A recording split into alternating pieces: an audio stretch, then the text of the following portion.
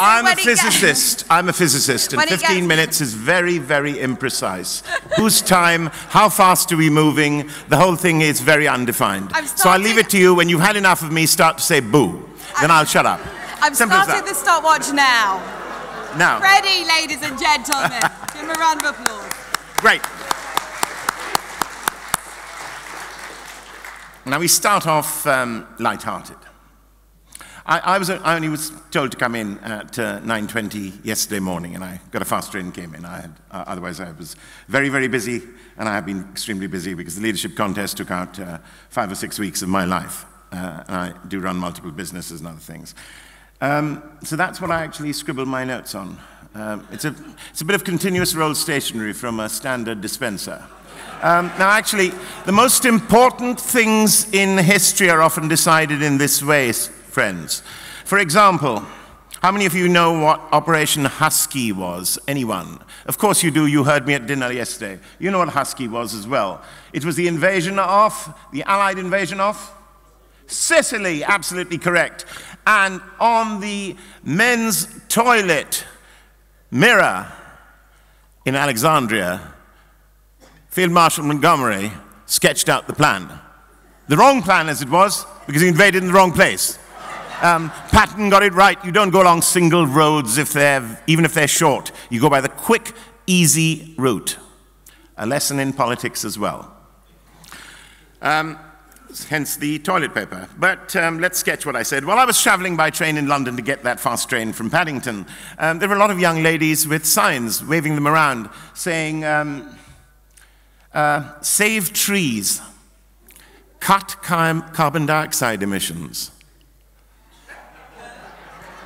Trees eat carbon dioxide. I learned that when I was 6 or 7. But hey, they're being fed propaganda by our teachers. Now, David Curtin has covered that admirably, and I wouldn't attempt to go over that again. By the way, I came here to either do my Richard Brain impersonation, which doesn't work too well. I just speak slowly and sound as if I know what I'm talking about. Or I do this and I do my Boris Johnson one. So we can have a mix of both. However, that flag over there was being flown by Richard Brain and I, 2 days ago outside the Supreme Court, where we felicitated the arrival and departure of luminaries like Gina Miller and Panic and various other good people. Time for you to go boo. Yeah, she's a sincere lady and she is sincerely wrong. And it is up to us to educate her. We understand these things better. She sees things in a very limited perspective. We see them in the huge panoply of our history, and also what this might be, this might foretell in the future, and we can't allow the path which she wants us to tread to be trod. Now, let's be serious now. What is actually going on in Parliament? What is Boris Johnson up to? There's a lot of confusion about this. Now this bit gets serious.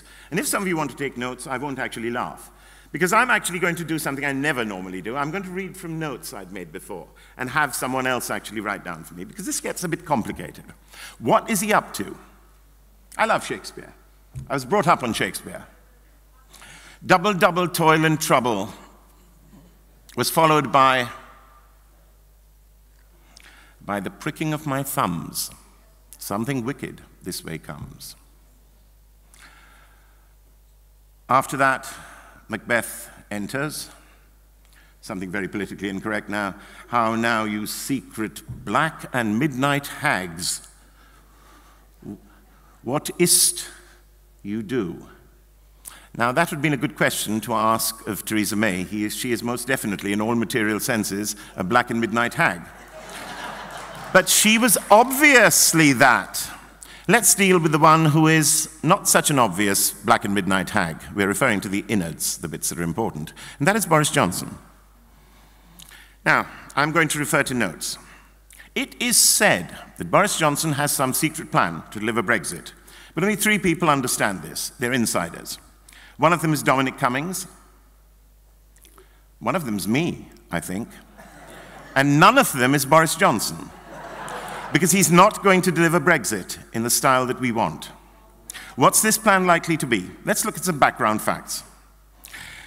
A few weeks ago, in an article, it was declared that any bill which requires the exercise of the royal prerogative requires Queen's consent before it can progress to the third and final reading stage. If the Queen's consent is not signified, that's the posh word for given, the bill cannot be further debated by Parliament. There's recent precedent for that. In 1999, 16th of April, the Queen's consent for the military action against Iraq bill, 1999. 4 years later, they went and invaded Iraq completely wrongly again, but at that time they did get the consent, the Queen's consent. This time they didn't in 1999, and it did not progress further, which was a good thing. Tony Blair actually is responsible for that good thing. He started to do worse things in 4 years afterwards. So, the power to conduct foreign policy, invading Iraq is foreign policy. Like the power to extend Article 50, is a prerogative power. It is exercised by the constitutional monarch, Her Majesty the Queen, on the advice of the Prime Minister, which the constitutional monarch always follows. Now let's look at what's happening now. The European Union Withdrawal Number 6 Bill, also called the Ben-Burt Act. Now officially, the European Union Withdrawal Number 2 Act, as different from bill, because it has passed. It is an act of Parliament which requires the Prime Minister to ask the European Union for an Article 50 extension. And if the European Union gives it, which they may well do at the last minute, he must accept it. This is an act of Parliament now. They still think they can squeeze us, but when they realize perhaps they can't, then they'll force us to extend Article 50. Further, beyond the 31st of October. Now, as such, this bill affected the royal prerogative, and therefore it required Queen's consent. However, our delightful Speaker, John Bercow, ruled that it didn't require that. The Speaker is trying to have his cake and eat it, as I will just show you right now. Article 50 is either a prerogative power or it isn't. We think it is because it's needed all the time, like for the Iraq invasion in 1999, which thankfully didn't happen because that bill didn't pass, and so we didn't have anything to do with an invasion that therefore didn't happen at all. Now let's look at this. This power is either prerogative or it isn't. It's a binary choice. It's either one or it's the other. Let's look at the first possibility. If it is a prerogative power, then the Ben-Burt Bill did require Queen's consent to proceed towards the third stage, the third reading. Queen's consent which was not given. Now let's pretend if it was not a prerogative power. But if it was not a prerogative power, what's sauce for the goose is sauce for the gander. It means we actually left the European Union already on the 29th of March 2019 under the Robin Tilbrook case. They can't have it both ways. I hope those video cameras are working. They cannot. Something either is or is not. This is deterministic. There is no middle ground. If it's one, then this bill has falsely passed through Parliament and become an act. In fact, it hasn't passed. If I'm wrong, then we're out of the EU already, and none of this matters. Now, you may say, where's Boris Johnson in this? Well, why are you hearing this from me and not hearing it from Boris Johnson? That's an important question. Now, if indeed this was not a prerogative power, then Theresa May would have lacked the lawful and constitutional authority to extend Article 50 when she purported to do so. No primary legislation was passed. They were simply relying on secondary legislation to do this. The legal challenge by Robin Tilbrook was dismissed by our judiciary as being wholly without merit. That's another word for saying they couldn't find out any reason to actually dismiss it logically, so they just tried to ridicule it instead. It's a common technique used. Some maths teachers use it. When they can't prove something, they just say, oh, it's ridiculous, or it's obvious, or something like that, and they don't prove it. Now, Boris Johnson and Jacob Rees-Mogg, I know they're aware of these arguments because I've written to them about it, and I've had a friend of mine write to them about it as well. These letters were delivered to them at their parliamentary address. They already know this argument, and they've known this for a month. more than a month now. So they were fully aware. Yet Boris neither advised the Queen to withhold Queen's consent, nor did he make hay with this Speaker's nonsense rulings that the Queen's consent was not needed. He did neither. Why? Always look to motive in something. Why is Boris Johnson, who is ostensibly a Brexiteer just like us, why isn't he doing things? Those of you who are fans of murder mysteries will know this. You can often learn as much by what people don't do as by what they do. Let's take the most charitable reading of this, that Boris chose not to advise the Queen to refuse Queen's consent because John Bercow has already broken the rules and he'd later on come a cropper because of it and they'd get it overturned. And this would undo everything. But this would have been what Bercow did was a constitutional outrage. Why did Boris not make a great big fuss about it? Saying that we're going to replace Bercow and we're going to put somebody else to stand against him and all that, that's not undoing what he's doing. That's making sure he doesn't continue to do the same thing. But what he's already done is totally unacceptable. He has broken every important parliamentary procedural rule in doing so. We've got a fake bill here, which we will, I suspect, find will mean that there is a prolongation beyond 31st October for more outrageous things to be hatched up. The Remainers to perhaps push for a general election in that time as well, which, due to perceived Tory weakness, may well be won by Remainers. A general election where we might have Swinson, or even worse, in number 10. Then you can forget Brexit. They'll repeal Article 50 entirely. We won't get Brexit of any sort. Now, Boris Johnson has failed to attack and he's failed to defend. I can't find any reason for doing this. Royal assent has never been refused since 1707. He is being asked in the Supreme Court right now to justify himself that he did not mislead the Queen. This case can't lead anywhere because the question is not what he intended to do. The question is, was the Queen misled when she gave her consent? But friends, the only person who can testify to that is the Queen. And she can't get her to testify. She won't testify. She can't testify. The writ calling her to testify would be issued in her name. I, Her Majesty the Queen, require Her Majesty the Queen to come and to give evidence to subjects. The last time this happened, it was Charles, the one who we now know as Charles I, who was involved, and he came to a sticky end. I'm sure Her Majesty is much, much cleverer, and she's not going to do any such thing. So this whole thing is a nonsense. Now, why is this going on? Because I can see Kirsten wants me to not go on in full length. There is no doubt that Boris could have exercised his powers properly. In these constitutionally very turbulent times where Remainers brazenly disregard everything, including the referendum, the verdict of 17,410,741 people, plus me, making it 742, disregard all of that. In the largest vote for a single outcome that has ever taken place in the United Kingdom, they're capable of anything. So why did Boris allow this breach to happen? Why would an ostensibly leave-backing Prime Minister like Boris shy away from exercising a power that he had and that he can legitimately wield to get this through?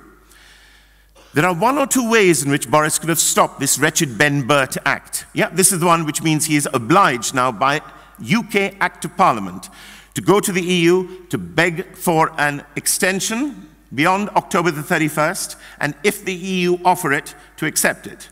They'll only offer it if they think they can force his hand on something else, and they'll get through something in that interim time. He can't prorogue Parliament indefinitely. They sooner or later come in, and in that case they'll enact something valid, taking away our right to have a no-deal Brexit. Anyone who's ever run a business will know taking no deal off the table is lunacy. You can't do that. That's ridiculous. It's outrageous. It's stupid. It's lunatic, i.e. it's normal for the Lib Dems and for Labour. Instead of stopping this Ben Burt Act, that Price Pratt, that Bullingdonian jackass, has allowed it to pass. Why? Now, I hope I'm wrong about this bit. But I can see no plausible explanation other than he wanted the Ben-Burt Act to pass. Now, why would a champion of Brexit want it to pass? That is a word, duplicitous, has come from the audience. Boris would have been free, otherwise, without this Ben-Burt Act, to simply run the clock down to October the 31st and then leave. We'd have had a very strong contractual position because the European Union, who buy a lot more from us than we buy from them, other way around, thought you'd wake up. The only thing that we sell them in where it's almost one way is stuff which involves the nodal, the City of London, and they can't stop us even if they wanted to. The stuff which they sell us, tangibles, we can easily stop them. If they give us a no-deal Brexit, we'll be free to buy things wherever they're cheaper. We're libertarians, not be tied into some socialist project and so on, where things are far more expensive. So, why would Boris not want to do this? We'd have had a very strong negotiating position. We could have said, right, every minute you waste around that negotiating table, every minute is a minute closer to October the 31st, when we will leave. So if you are cutting off your nose to spite your face, you will reap the whirlwind. But Boris has denied us this negotiating position by allowing this wretched act in, which will allow the EU, even at the last minute, to say to Boris, here's an extension, the clock does not stop ticking on October the 31st. And further, Boris then has to accept the extension. Despite all the bluff and bluster, I assure you, Brussels knows they cannot possibly accept a no-deal Brexit. Angela Merkel will be guillotined by the French friends on behalf of the executive boards of BMW, Audi, and Mercedes. Just looking at one sector of German industry, they will not allow this to happen. Nissan and Honda will be laughing. Yes, Kirsten, I will rush now. With this on the statute books, Boris's hands are absolutely tied. He can't do anything. Why has he allowed himself? He might be into BDSM. Who knows what his other motives are? But why has he allowed his hands to be tied?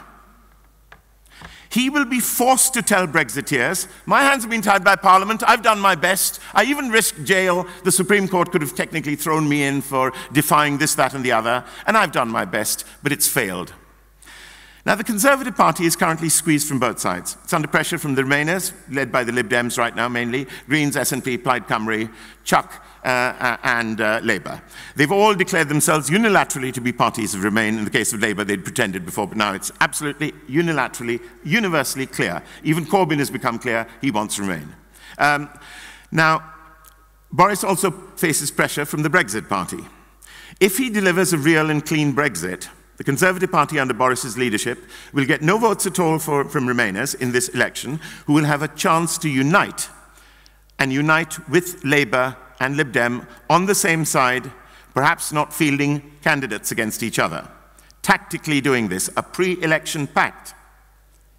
They'll win, friends. They'll win that general election. And we'll be faced with the horrific thought of having MacDonald, who should be in prison, if I was in charge, in number 11, of having the Ancient Mariner in number 10, and having Diane Abbott in charge of the Home Office. This is an outrage, and this is the danger. So how can Boris possibly risk this? This is where perhaps conspiracy theories come unstuck. However, he believes he will be able to handle this. He will be able as well to get the cooperation of the Brexit Party in some form of alliance, because in some ways the Brexit Party doesn't want us to have a clean Brexit as well, because their entire raison d'etre then disappears. The clue is in the name. We're after independence. Independence and freedom are ongoing concepts. Brexit is clearly defined. Brexit becomes redundant as a goal once we've got Brexit. It's over then. Maybe there's other deals going on. Now, there is an article where Boris Johnson wrote to the widow of Leon Britton, where Boris Johnson said, his support for the European Union's single market is total. This is Boris Johnson writing this letter. That was in 2015, after Leon Brittan died, in a letter to his widow. In 2016, when he was Foreign Secretary, Boris Johnson wrote that Britain's continued membership of the EU was a boon for the whole world and for Europe, including Britain. This is outrageous. According to David Cameron, Boris had told him, Cameron, I'm reluctant to quote Cameron, but just imagine he's right, Brexit will be crushed like a toad under the harrow. That's Boris speaking when Cameron was Prime Minister. Boris's whole family are Remainers. Sometimes things which quack like ducks, look like ducks, flap their wings like ducks, are ducks. I believe, and I've never believed otherwise, that Boris Johnson is a Remainer. When he met Varadkar in Ireland recently, he said no deal would be a failure. Hey, he's supposed to be running businesses. No deal is our trump card in all of this. Both Boris Johnson and Rees-Mogg, and in fact all but 2 members of the current cabinet, who did not back Remain outright, many of them backed Remain outright, but the so-called ones on our side, all but 2 of them backed the withdrawal treaty number 3 from Theresa May, which was a vassalage treaty, in the words of Jacob Rees-Mogg himself. A vassalage treaty. It made us slaves. We didn't even have any rights to say anything. It was worse than continuing on in the European Union. So why on earth should we trust this cabinet? Only 2 of them voted otherwise. Rees-Mogg and Boris Johnson were 2 of them who voted for Theresa May's surrender treaty. It would be a treaty. We couldn't get out of it with an act of parliament. We could be sued. If we tried to get out of it afterwards and you drove to Europe in your car, you could have your car seized as part of the default punishment payment owed to the rest of Europe by the UK. 1 minute, Freddy. It would be impossible. I hope I'm wrong about this, but the only explanation which fits Boris's observed behaviour is that he does not want to deliver a Brexit that would please UKIP. If Boris does deliver, I'll take it all back. But if I'm right, somebody needs to be holding Boris to account now. UKIP must become electorally relevant now, not waste our time with internal politicking, with becoming like a cult or anything else. We have to be a relevant political party. The Brexit Party doesn't have a logical reason to do it. And they too, why have they been silent? Try and find an equivalent to this speech, and I'm happy to give you a transcription of the whole lot. Try and find anyone else who's given it before I've given it to you today. And if you find it, well, I haven't found one.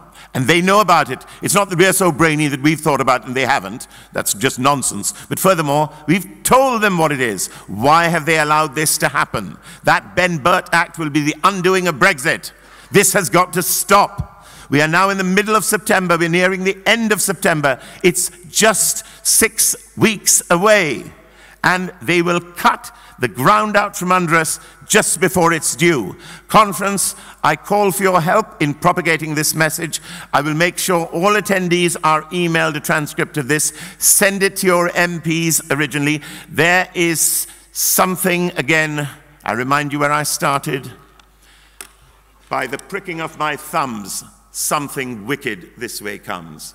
He's got curly hair and he looks as if he's a Brexiteer, but by hell, he's a Remainer. We don't trust him, we don't want him, and we've got to make sure we don't get tricked. We owe it to future generations. Thank you for listening to me so patiently. Thank you, Freddy.